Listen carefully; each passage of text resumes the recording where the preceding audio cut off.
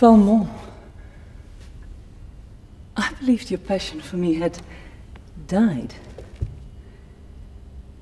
Why this sudden flaring up, and with such youthful fire?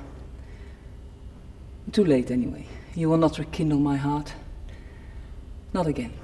Never again. I say this not without regret, Valmont. After all, there were minutes, perhaps I should say moments, a minute is an eternity, when thanks to your presence, I was happy.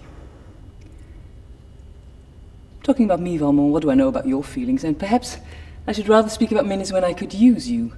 You, that was your skill handling my physiology. To experience something that I recall as a feeling of happiness.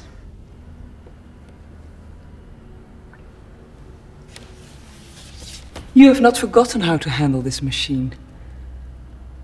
Don't take away your hand. Not that I would feel anything for you, it's my skin that remembers.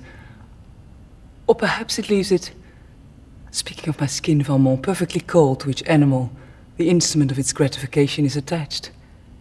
Hand or paw.